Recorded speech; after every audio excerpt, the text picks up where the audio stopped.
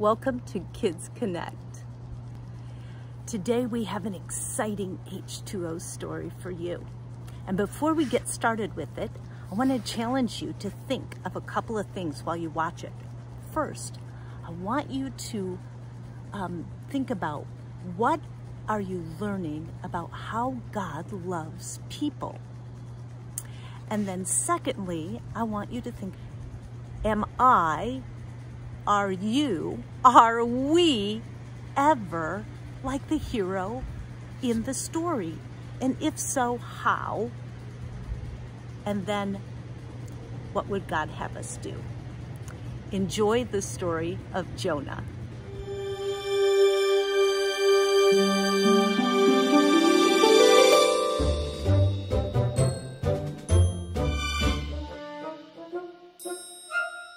Now the word of the Lord came to Jonah the son of Amittai, saying, "Arise, go to Nineveh, that great city." Hey, excuse me, mister.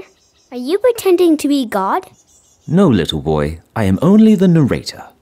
Oh, okay. Thank you for the clarification.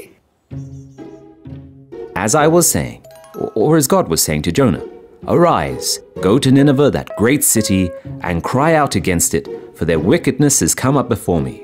However, the hero of our story was somewhat reluctant to carry out this task, and instead he hopped on a boat heading in the opposite direction. And while he was on his way to Tarshish, a mighty tempest began to blow across the sea.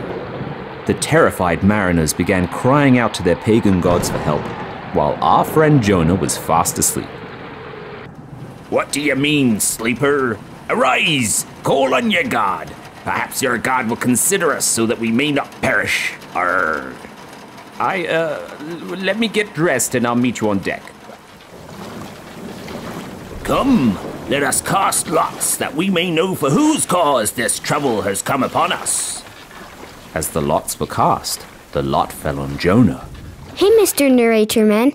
Hey, interrupting child. What's a lot?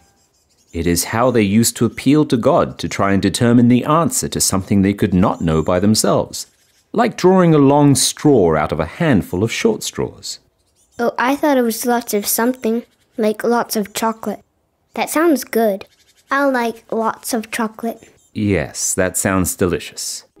However, the sailors discovered that Jonah was the cause of the storm. "Please tell us, for whose cause is this trouble upon us? What is ye occupation, and where do ye come from? What is ye country, and of what people are ye?" I am a Hebrew, and I fear the Lord, the God of heaven, who made the sea and the dry land. "What shall we do to ye, that the sea may be calm for us? For it is tempestuous." Pick me up and throw me into the sea, and then the sea will become calm for you. For I know this great tempest is because of me. And so the sailors reluctantly picked up Jonah and threw him overboard, praying for God's forgiveness for fear of them being found guilty of ending Jonah's life. When the sea ceased from raging, the fear of God came over the sailors, who offered sacrifices and made vows to the Eternal. And yet, as he was sinking in the vast waters, Jonah's life did not come to an end that day, for God had prepared a great fish to swallow Jonah. I thought it was a whale. No, it says it was a fish. But a whale's big and makes more sense. It says fish. Okay, I kind of like whales better. Listen, dear sweet boy. Jonah was in the belly of the fish for 3 days and 3 nights, which is highly significant, by the way, but that's for another story. Oh, so what are you in here for? As he was sitting in a rather smelly, soggy, and saddened state, Jonah prayed to God. "The waters surrounded me, even to my soul. The deep closed around me, weeds were wrapped around my head. I went down to the moorings of the mountains. The earth, with its bars, closed behind me forever. Yet you have brought up my life from the pit. O Lord my God, when my soul fainted within me, I remembered the Lord." After 3 days and 3 nights, God spoke to the fish, and it vomited Jonah onto dry land.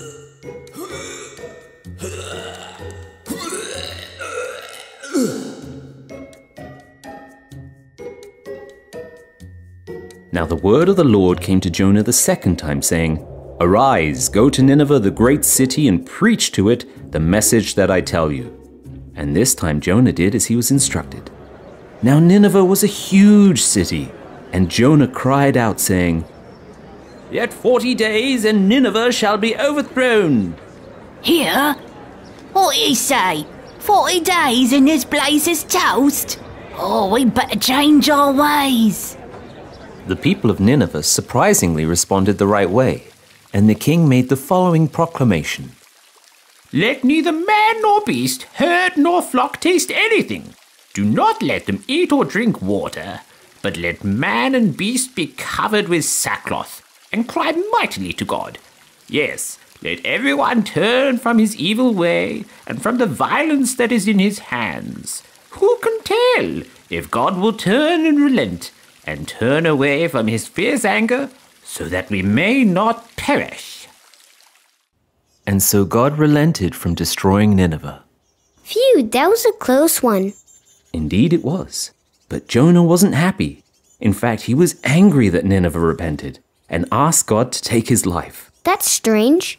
Jonah did his job. The people were sorry, and God was merciful. Isn't that a happy ending? Well, you're right. But maybe the lesson of repentance was more for the benefit of Jonah rather than the people of Nineveh. You see, as he sat on the hillside outside of the city, God caused a plant to grow and provided him with shade. But then the plant died, and without the shade he grew faint under the hot sun, and Jonah became angry again and just wanted to die. But God said to Jonah, "Is it right for you to be angry about the plant?" And Jonah said, It is right for me to be angry, even to death. "Oh, you silly little plant. You were once alive and provided me with shade. But now you've just gone and died. And I'm so mad. He's so mad. I'm so mad. He's so mad. In fact, I'm so mad I'm angry. Mad, mad, mad. I'm angry even unto death." Angry. That's enough of that. I'm so mad. Ooh, yes, I am so mad. Ooh, I'm so mad. I'm even angry. I'm angry unto death. To death. It's that bad. I'm serious. You're a silly little plant. You should still be alive, but now you aren't. In fact, I'd like to find some other source of shade because it's ridiculously hot out here. I'm mad. He's so mad. I'm so mad. So mad. I'm so very mad. I'm even angry. Angry unto death. Then God said, "You have had pity on the plant, for which you have not labored, nor made it grow, which came up in a night and perished in a night. And should I not pity Nineveh, that great city in which are more than 120,000 persons, who cannot discern between their right hand and their left, and much livestock?" And so Jonah learnt the lesson of the magnitude of God's love and forgiveness, that even while the whole world commits sin, he is merciful and has a plan to bring the whole world out of slavery to sin and into a life of godly righteousness. The end? Yes, little boy, that is the end of this story.